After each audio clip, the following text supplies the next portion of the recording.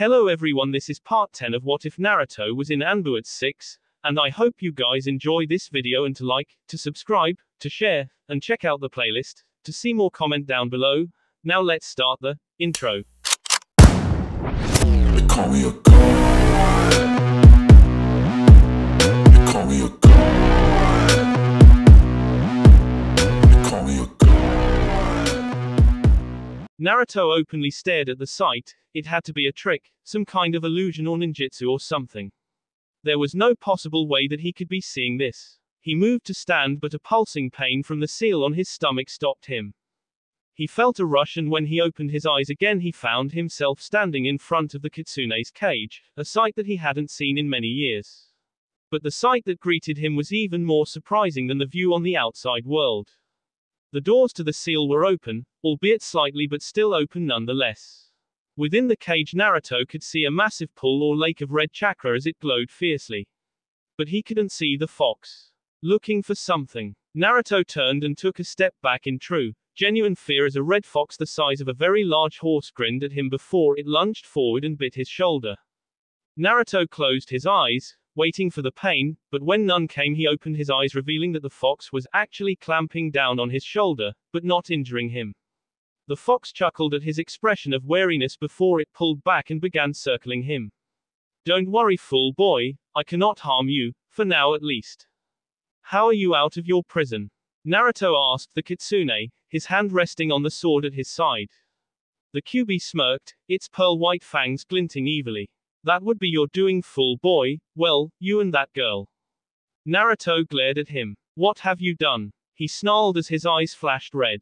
The legendary demon smirked. "I have decided to take my leave of this dull, boring place and go into my second prison." "Second prison?" Naruto repeated angrily. The fox sneered at him, placing his face right in front of the blonde. "You did not seriously believe that one lonesome child barely out of his mother's womb could hold my full power back, did you? Don't flatter yourself, boy. That Yondaime of yours could never hope to design a seal strong enough to have a child survive receiving my near-limitless chakra. He split your power in two," Naruto said, quickly deducing what the kitsune was getting at. The fox's smile was almost prideful yet somehow hateful all the same. "That he did, my consciousness, and 5 tails of my power into you, and 4 tails into her." Naruto was quiet for a long moment before he snarled and grabbed the kitsune by the front of his throat. Kyuubi growled. At this point he couldn't harm his vessel, but the blonde could apparently harm him. The legendary beast could practically feel Naruto's smirk as he spoke in a smug tone. "It matters not, you cursed creature. From what I can tell, this part of you is just your consciousness, and that," he said, jerking his head to the pool of red chakra still within the cage, "is still your 5 tails of power trapped in the seal. I still have all your strength, so go to her. Go to the foolish girl. I'll be glad to rid the world of both of you." At this the Kyuubi smirked and chuckled, the dark foreboding sound still as chilling as ever. "Ah, but here lies the Yondaime's one true folly." He paused as he laughed again. "He designed both seals with the intent that nothing would ever change. But one thing will change now, the location of my conscious mind." Naruto's narrowed eyes could tell he was not going to enjoy this. "The Yondaime designed your seal with my self-preservation instincts in mind. He knew that I would not want to die, and so knew that I would always do my best to control the damage my chakra did to your body, in order to preserve my own life. However, now that I will no longer be here, your body will experience the full damage the use of my chakra will undoubtedly provide you with." Naruto narrowed his eyes and then tore out the kitsune's throat, only to have him burst into red mist and reform a few feet away. "Oh, but Naruto, there is so much more to this," it chuckled. "The girl's seal is designed differently. She pulls out less chakra than what you would normally do, but the damage is automatically filtered by her seal. But now, with my entering her seal, I can refine the chakra even further, making it do even less damage than what it used to do to you. She will have my power while you will experience more pain than what you could ever imagine calling just 1 tail." Naruto glowered at the kitsune, his form shaking in rage as he glared with all the hate he could muster. Kyuubi smirked. "Then, when I use her to kill you, the chakra in this seal will automatically seek me out, entering her, and thus killing her, releasing me from her seal, since it was never meant to bind my spirit. While your seal is, therefore this seal, Not hers would take me to the afterlife with you. Quote. Why did you not owe this sooner? You could have easily escaped the seal any time, if this was always the situation. Still so very astute. The QB smirked. That blasted Sandime hid her well, so well that not even I could sense her, but when you attacked those Hyuga you two crossed paths, her close proximity to both you and my chakra, awoke the chakra I had within her. She has been a beacon ever since. I just needed to wait for her rage to get the better of her. Now then my boy. He gave a mock bow as his form began to fade. I take my leave of you, he said, chuckling at his enraged eyes. Naruto immediately found himself in the outside world and snarled, his eyes practically glowing crimson before he attempted to suppress the fox's chakra, only for the burning pain around his seal to intensify nearly 10 times over. He realized that the blasted fox did indeed make it easier to control. He grit his teeth and tried as hard as he could to suppress the chakra, barely managing to drop it from 2 tails to a single tail's worth. He groaned but ignored the pain as best he could. He only had 1 tail worth of the fox's chakra but felt as if he was getting 3 tails worth of pain. He snarled and rolled back his sleeve and saw to his great displeasure, to put it mildly, that damage was being done faster than what it could be healed. He hissed when his metal gauntlets and face mask began to burn. He removed them quickly, letting them drop with a hiss to the grassy floor where they continued to let out smoke. He clutched his head in pain. The chakra fought ravenously against the seal. It held strong but the pain was almost unbearable. It felt as if his entire body had been dipped in molten steel. He tried to suppress the chakra again but it fought back with a viciousness he had rarely encountered before with anyone or anything he had faced. Tsunade landed, and looked to her blonde companion in silent shock before she forced herself to snap out of it. She could ask questions later. She turned back to her opponent, who was now getting to his feet. She rushed him, never once hesitating in her stride. Naruto turned at the sound of her footsteps. He ignored the intense pain of the QB's chakra and got to his feet. He blocked her attacks as best he could but the pain was impossible to ignore even for him. Tsunade's assault was relentless but he managed to hold his ground if just barely. Finally he found an opening in her assault and unsheathed his last remaining sword and slashed the woman across the stomach. It began to heal but just then the purple seals that covered her faded and receded back into the diamond on her forehead. She faltered for a moment and Naruto took the opportunity and formed another Rasengan in his hand, but, with QB's chakra interfering he couldn't fully complete the last stage and instead slammed an imperfect Rasengan into her stomach.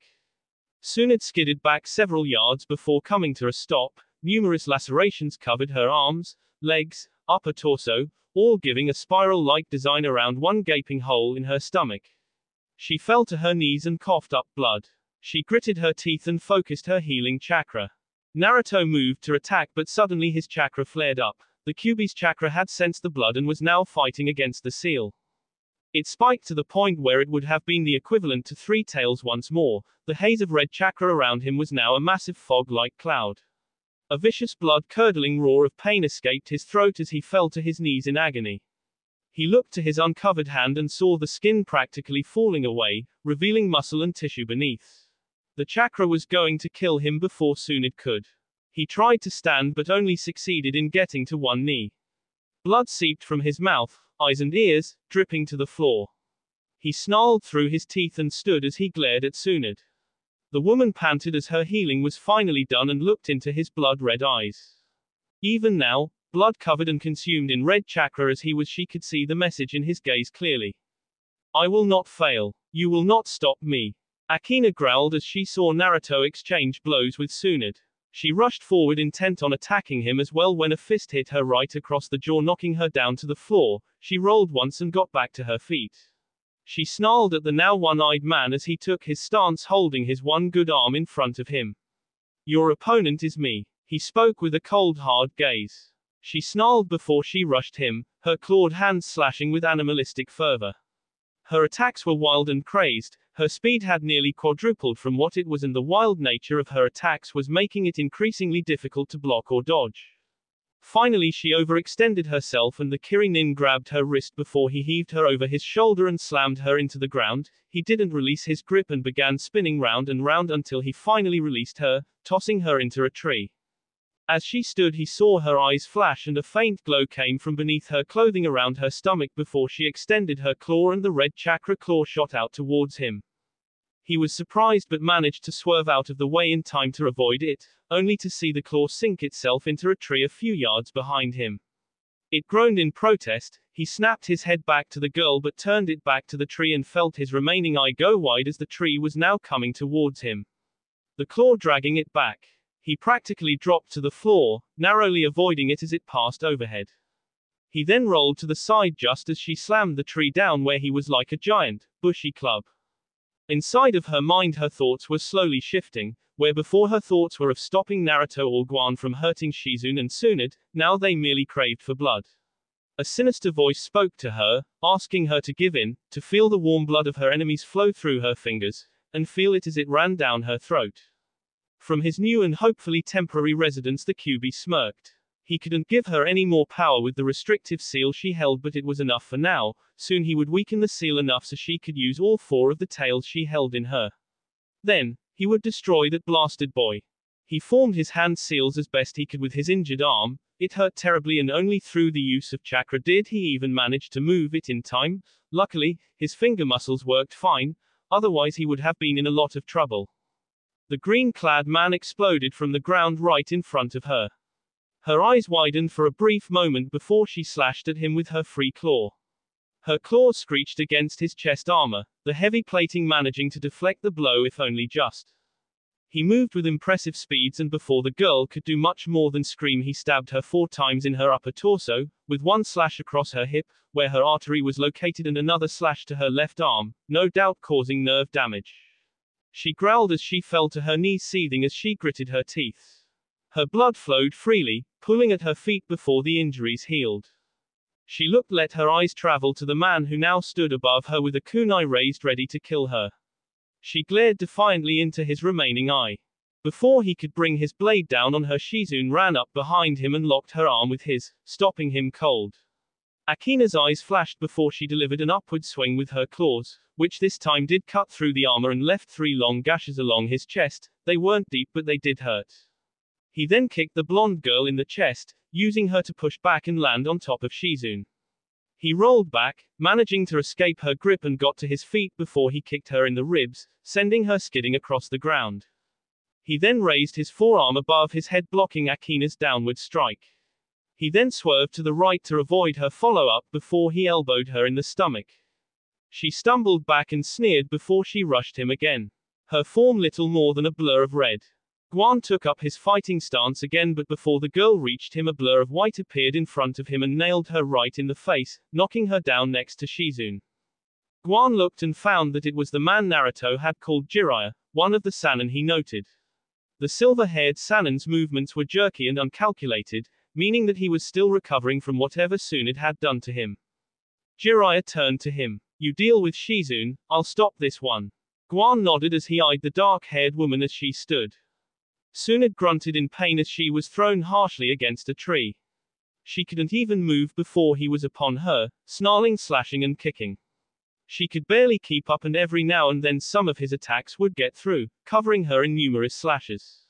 His attacks, before were powerful and refined, a routine he had done numerous times and it showed. But now his attacks were almost desperate, wild and untamed. He truly looked like the demon many thought him to be.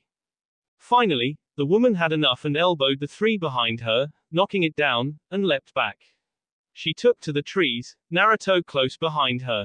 She then leapt down and with a flying kick, tore down another tree which she quickly grabbed and used it as a bat, sending Naruto flying back, over the tree tops. The Jinchuriki snarled before he extended his right hand. Snakes came from the sleeve and grabbed one of the overhead branches. He pulled himself back like a slingshot. His left claw reared. Tsunade sighed in relief but snapped her head up as she heard the breaking of branches and rustling of leaves, just in time to see Naruto explode from the top of the trees, a trail of red chakra behind him. She reared back the tree in her hands and threw it to him like a spear only to have the blonde extend the snakes in his wrist to pull himself above the tree's path. He ran along the side of the massive projectile before he lunged at her again. She rolled to the side to avoid a claw swipe. It left 3 jagged claw marks on the ground in its wake. She moved to kick him but the blonde grabbed her leg, He skidded a few inches in the ground but dug his heels in and took the hit. She gaped at him. She didn't even hear his bones crack as they had done with the few other times he had been forced to block her hits. He snarled before he twisted her leg harshly, and didn't stop until he heard her scream of anger and pain and the snapping of bones. Sunit turned and placed her hands on the ground before spinning around completely and kicked the back of the blonde's head, sending him tumbling forward. Naruto snarled as he got to his feet. The slug Sannin had already reset the bone back into place and was applying her healing chakra on it when he rushed her again. Sunit waited for him to get close and stood. She used her broken foot and she kicked him in the throat. The blonde coughed and heaved, but Sunit took this chance to get some distance between the two of them. He snarled and ran after her, ignoring the pain that shot up his legs from his bones and protesting muscles. His chakra flared up again, nearly making him stumble from his perch, but he caught himself and did his best to ignore the pain. He caught sight of the slug Sannin. Her leg had apparently broken again. He lunged at her, intending on killing her once and for all so he could concentrate on suppressing this wild chakra. But, when he had already closed half the distance between them, she turned, the sword he had dropped when his chakra had first flared firmly in her hand. He tried to change his trajectory with his wind chakra, but again the Kyuubi's chakra, combined with the pain, made it near impossible, and he was only able to change his trajectory so that she would run the blade through his right shoulder instead of his heart. His claws flashed before she felt a searing pain against her abdomen. Her blood seeped through his clawed fingers and down his right arm. She was amazed that he could still use it with a sword through his shoulder, but she did her best to avert her eyes from the sight. She reared her fist back and brought it down on his head. Naruto used his other arm to block and felt his knees buckle as her monstrous strength made itself known again. A scream of pain was heard off to the sidelines and the two immediately snapped their heads in the direction in time to see the last of the Kyuubi's chakra dissipate from around Akina as Jiraiya held his hand against her stomach, apparently having used a 5-point seal. Sunit cursed as she saw Shizune was losing her fight with the injured Miss Nin badly. One of her arms appeared to be broken and she was favoring her right leg. She reared her leg back and swung with all her might. Naruto tried to put up a defense, but her attack broke through with ease and nailed him right in the jaw, sending him flying back. Shizune. Sunit called as she ran towards them. The dark-haired medic blew out some more poison gas, making Guan back off to avoid it before she ran, both women heading towards their last comrade. Jiraiya formed his hand seals to form his swamp of the underworld technique. Sunit, seeing her ex-teammate's intentions, leaned down and picked up a large stone, not even slowing down in her run before she threw it at him. Jiraiya narrowly avoided the attack, but the 2-second diversion was enough for Sunit to dive for the girl, placing a hand on her shoulder as Shizune gripped Sunit's other hand. Sunit and Jiraiya's eyes met. She noticed something. The pervert was holding the last hand seal. She met his eyes again for the briefest of instants, a silent thank you on her lips before they vanished in a swirl of leaves. Jiraiya stared at the spot the three females had vanished for a few seconds before he heard another scream, one of rage and pain. He turned and felt his eyes go wide as he saw Naruto on his knees clutching the seal as red chakra floated all around him. He couldn't see many injuries, but the fact that the boy had screamed at all was cause of worry. Both he and Guan rushed to the boy's side. Jiraiya skidded to a halt next to him. Naruto, what's wrong? The blonde grabbed him by the throat as his eyes flashed red. He looked to the silver-haired man, and snarled through the pain. The seal, cut off, the chakra. Jiraiya, knowing now was time to question the boy, pushed him onto his back, cut open his shirt and formed his hand seals. Gogyo Fuin. He yelled, slamming his seal over the existing one. Immediately the red chakra receded and Naruto visibly relaxed. His entire body was covered in 2nd and 3rd degree burns. Guan was the one who spoke up. That chakra the girl used is similar to yours. What happened? Naruto stood ignoring the pain and spoke. I will explain later, but first Jiraiya, I need you to fix my seal. Guan, gather a team, I want those 3 found. You have 2 days. He spoke before he straightened and began making his way back to the village, promising that the next time he met the slug Sannin or the girl that traveled with her he would take great pleasure in removing their heads from their shoulders. 2 weeks since his encounter with the slug Sannin. The blonde Jinchuriki was now sorting through various files in his office. They held the name and picture of every ninja in Konoha's records from Chunin and below. He had returned to Konoha just a week after the encounter, practically storming through the halls in silent fury. He left Kakashi, Shibi and Kurenai there and simply told them to handle the situation as they saw fit. Shino and Hinata had returned with him and Jiraiya. He gave another angry look at the gold braces now wrapped around the wrists of his gauntlets. Jiraiya had given them to him just a few days after he arrived back in Konoha, and he explained the apparent workings of this seal. From what you explained to me about what's happening with the seal, this is probably the best solution I can come up with. Naruto looked to the golden bands before he picked one up and examined it. What does it do? He questioned, turning his eyes onto him. Wipe your blood over it and focus your chakra, he said simply. Naruto removed one of his gauntlets, cut his finger over the edges of the other, wiped it on the gold band and focused his chakra. The blood over the 2 gold wrist braces was immediately absorbed into 5 individual seals on each band, making 10 in total. These are basically chakra blockers of sorts. They'll hold back the Kyuubi's chakra enough so it doesn't hurt you, but not enough to mess up your chakra control. He paused for a moment before he continued. Each seal can also be released at any time, you just need to wipe your blood over one of the seals and say Kai in order to do so.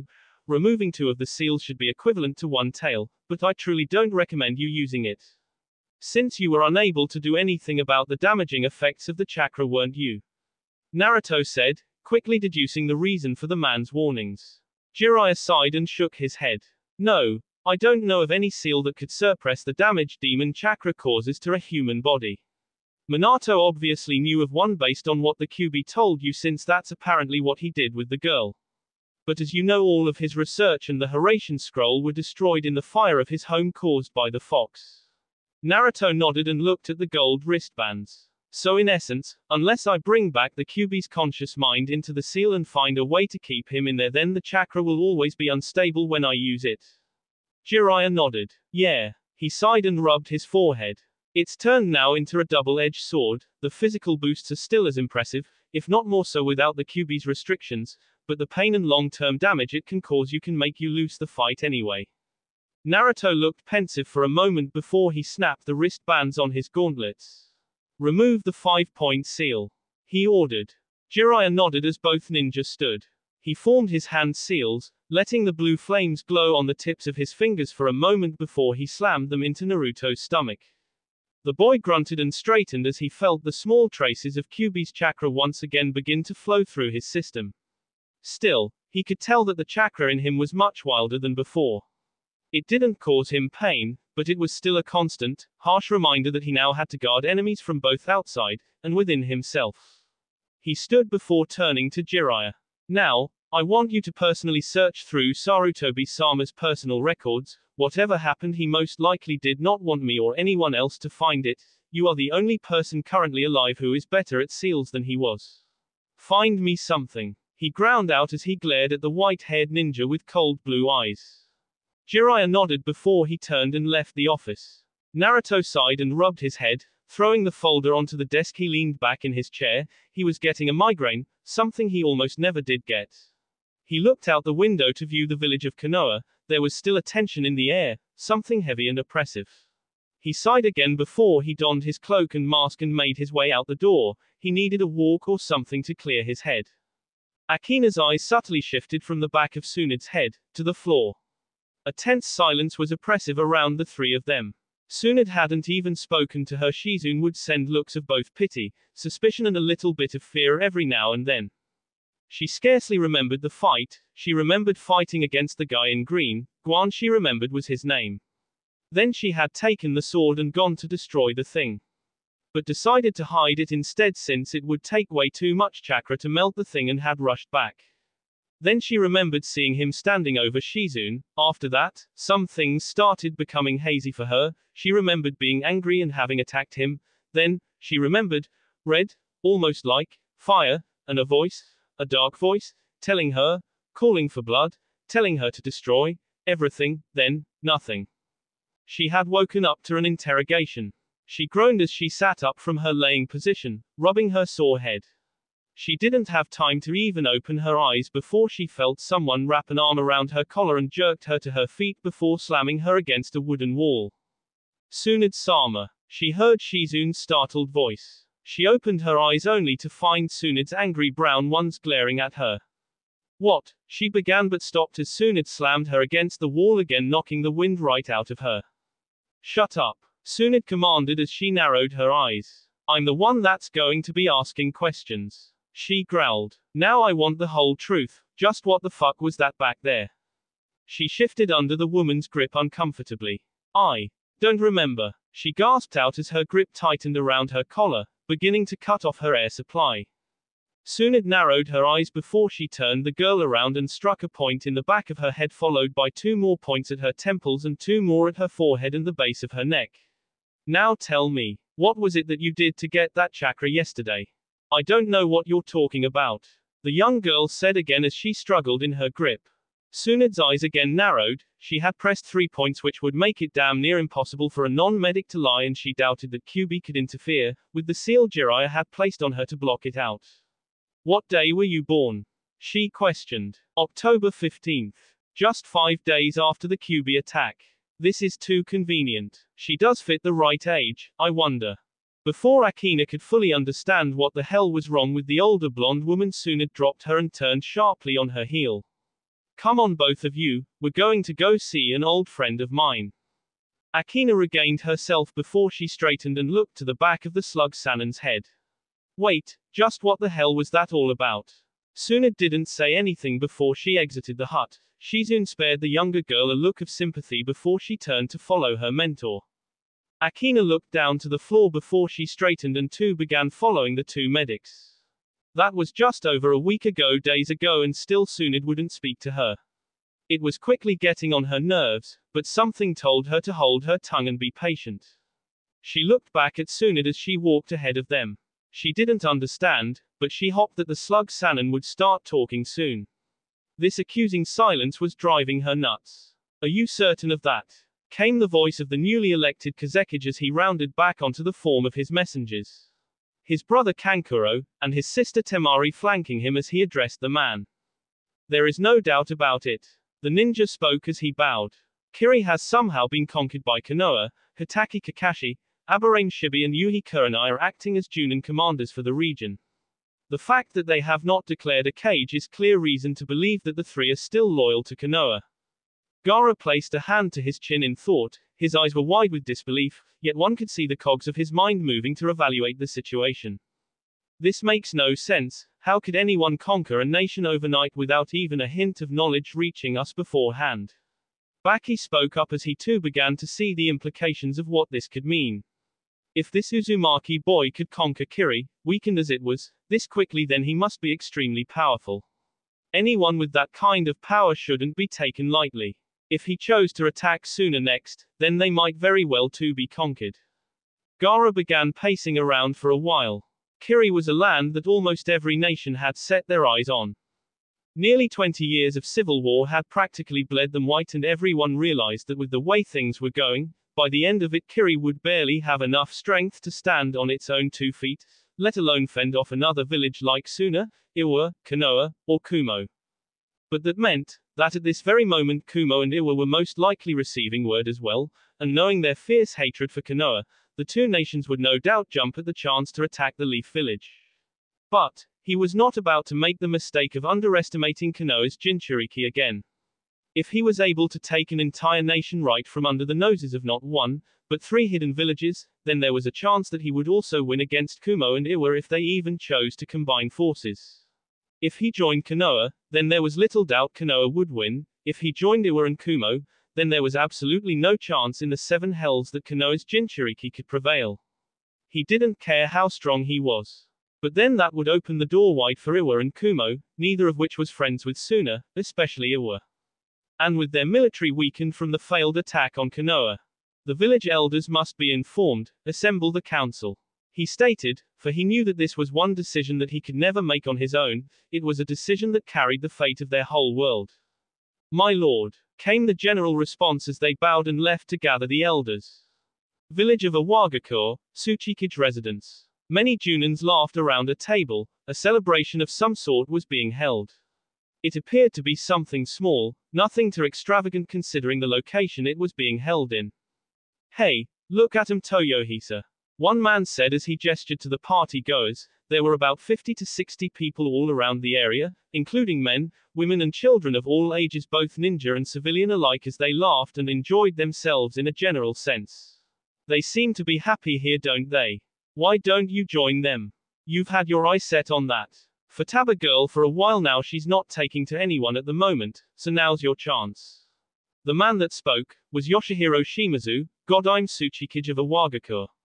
He was quite large, almost 6 feet, or at least 5'11" with Chuse's build. He was in his mid to late 50s but appeared to be in his early 40s, only his grey hair revealed his age. It was cropped back in a loose ponytail. He had tanned skin with an almost reddish hue. He sported a handlebar moustache. The man he had called Toyohisa laughed nervously as he scratched the back of his head somewhat sheepishly, a blush staining his cheeks. He was an ordinary-looking young man, black hair, gentle look, slim build and a kind smile. He could be no older than 20. Uncle, please, he whispered in embarrassment. Yoshihiro barked out a laugh, the sound coming out gruff yet like that of an old friend sharing a joke. Boy, let me tell you, in a world like ours you only have one chance at everything. So stop beating around the bush and go. The young man sighed before he smiled and got up. He began making his way to the crowd but paused as he noticed his uncle wasn't following him. Uncle, you're not coming. Yoshihiro dismissed him with a wave of his hand. No, this kind of setting isn't for me, I do it for you young'uns. My place is on the battlefield, that's the only place for me. His nephew sighed tiredly. Always have to be the devil, Shimazu. The older man smiled before he stood. I'll show you a real devil if you don't hurry up. Toyohisa smirked before he made his way through the crowd, soon vanishing among the mass. Yoshihiro smirked before he turned and left the main hall, into another room of the manor. All right, what is it now? He spoke without even pausing in his stride. An Anbu appeared next to him, already keeping pace. My lord Yoshihiro, there is some news that might interest you. He stated, handing the man a scroll.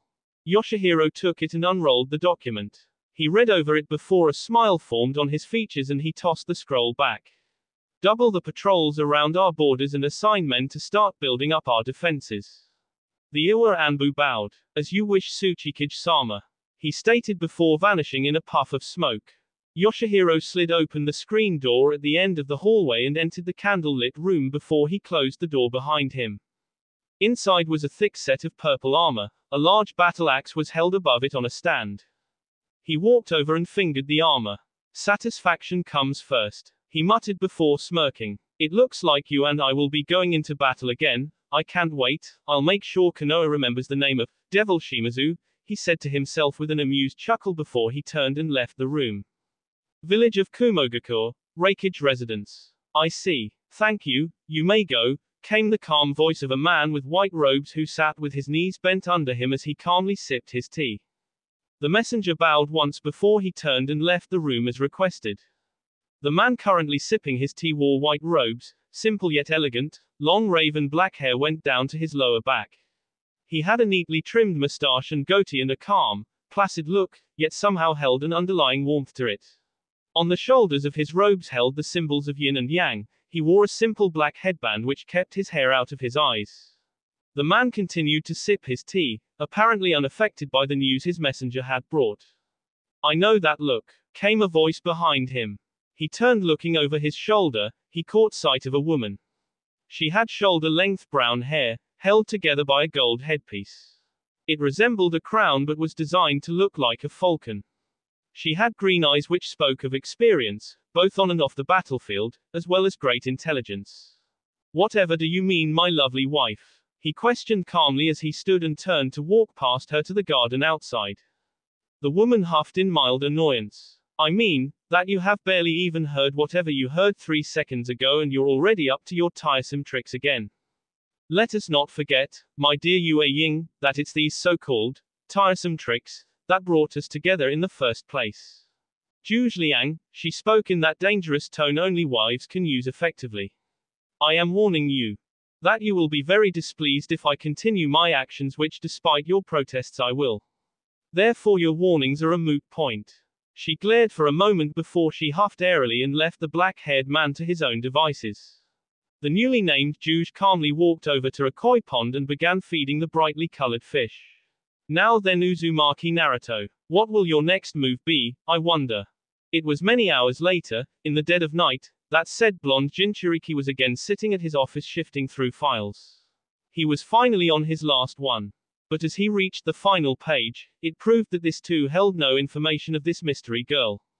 He growled, the sound escaping him before he could rein it in.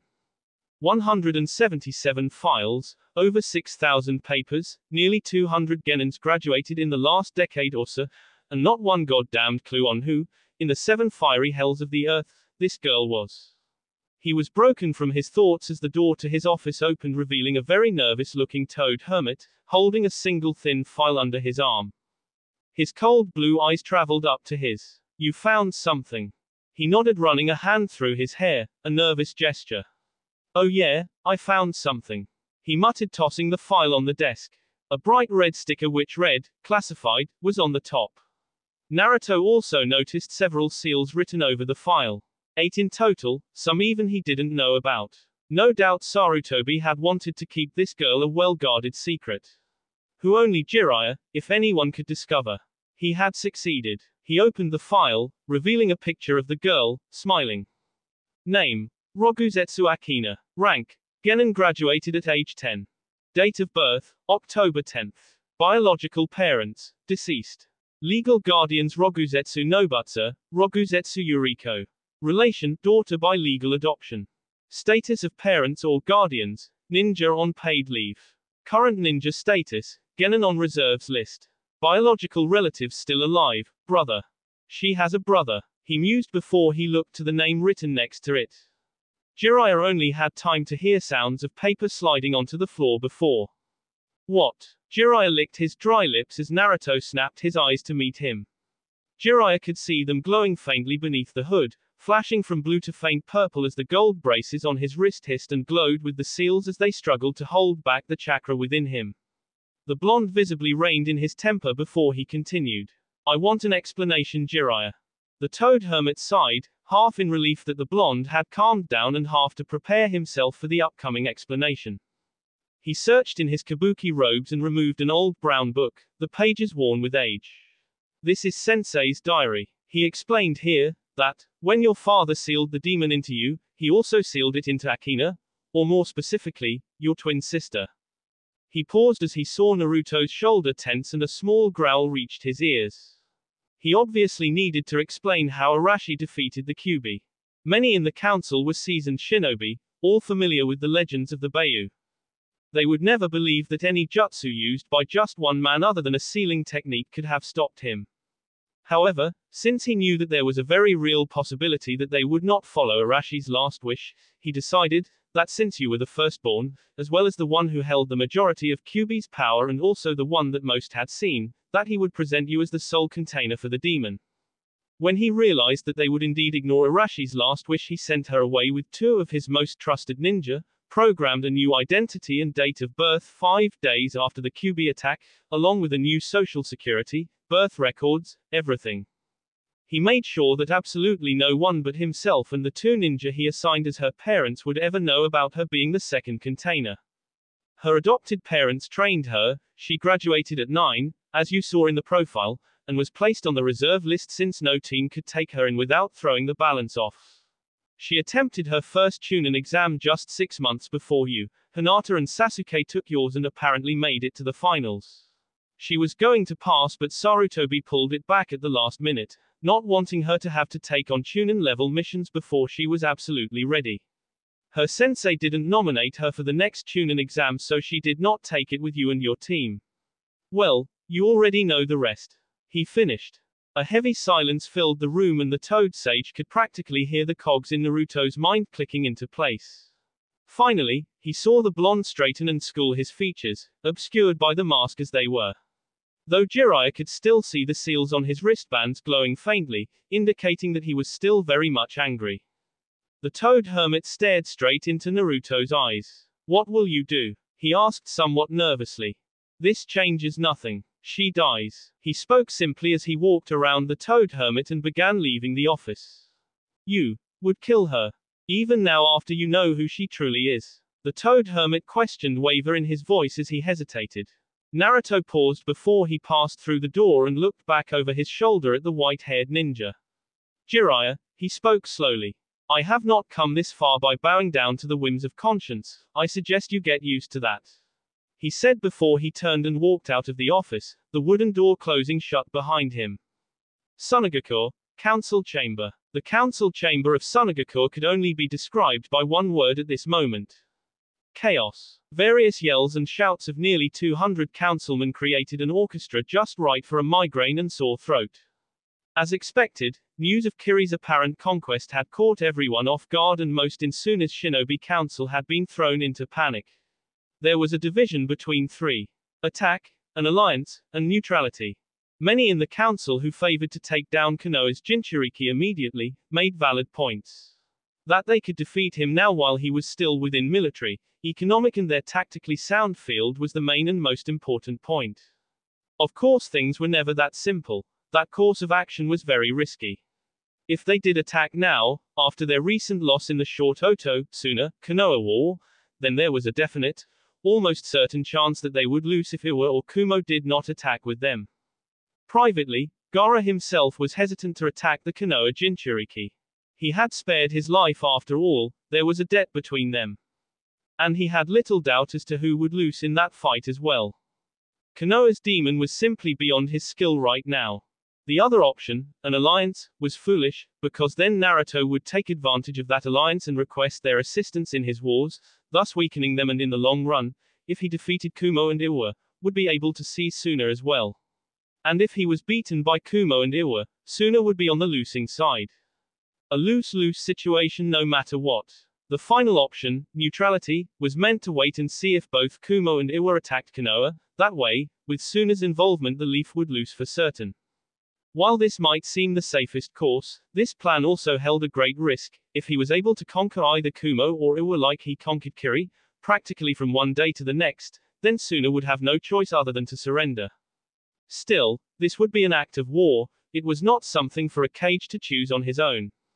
The young Kazekage sighed. This was a horrible situation. The whole nation was at this point, on the very edge of a power struggle that could escalate into the largest war this world had ever witnessed. And all because of one Jinchuriki. Kirigakure, Training Ground 22. Guan entered the training field and found Ginchiko. Her back was to him as she practiced her kata with her blade. Bandages were still wrapped around her, and small stains of red could be seen on them, as well as her heavy breathing. All indications that she should not be out of the hospital. He walked behind her, intent on ceasing her training before she injured herself further. She suddenly spun around, sword already swinging. But he had been expecting it, having seen the kata many times over. So he calmly brought up his arm, which held a small metal arm braca which he used to block her blade with a loud resounding clang of steel against steel. She gasped, and the unexpected resistance nearly knocked the blade right out of her grip. Gu Guan. What in the... I believe, he interrupted calmly as he lowered his arm. That you were not due for your release from the medical ward for at least another week. She scoffed, as she fixed her grip on the sword again. I can't stay there'll lose my mind. Now if you, what the hell happened to your eye? She asked, only now noticing the new patch covering the wound. He raised his hand and absently rubbed the spot around his eye. Two talented girls, I was careless and they were stronger than I anticipated. She looked at him incredulously for a moment before she spoke. It's not like you to underestimate anyone. She then shrugged before she turned to leave again. Ginchiko. Guan called her retreating form. Have you decided on your allegiance in this war? Have you? She questioned a little harshly. There was a pause that Guan did not bother to break, waiting for her to eventually fill the silence. Are you really going to stay with him? Guan nodded. Yes, he spoke solemnly yet fiercely. She took a deep breath as she looked up to the sky. Then I suppose, I'm with him too then. She then turned and smirked at him. After all, someone has to make sure you don't lose your last eye. She taunted before walking off. Guan smirked before he made his leave in the opposite direction. And as he made his way through the village, that they had been fighting for so fiercely, he could not help but recall his brother. Hidetada, my brother, though I may have failed you in life, I swear I will do everything within my power to fulfill your dream in your stead. Mika growled as she lazily tossed kunai, hitting the bullseye repeatedly with a hard, thunk, sound as she pulled the kunai back with a wire. Unite the land, that's no good, then I can't kill any more. Thunk. If he unites the land, then the chaos will end. Thunk. And if the chaos ends, thunk, then my fun ends. Thunk. And we can't have that now, can we? Sunagaku, Market District. Inuzuka Kiba promptly spit out the contents in his mouth, which consisted of a fried eel, rice, and some green peppers all over one Nara Shikamaru as he rounded on the Suna Kunoiki sitting next to him. What? Are you serious? Temari nodded, ignoring Shikamaru's indignant sputtering as he wiped all the crap that had landed on him. Yeah, supposedly, that guy's already conquered Kiri. Gaara's meeting right now with the council to decide on what course of action we should take. Isn't it obvious? He yelled, standing up, catching the attention of the other patrons. You need to go and kick his ass now that he's weak. Kiba. Shikamaru cut in sternly. There are a lot of risks with that plan. If we were to attack now, then Iwa, who is also a rival of Suna, would simply wait it out for us to destroy each other and then would take both territories with little resistance.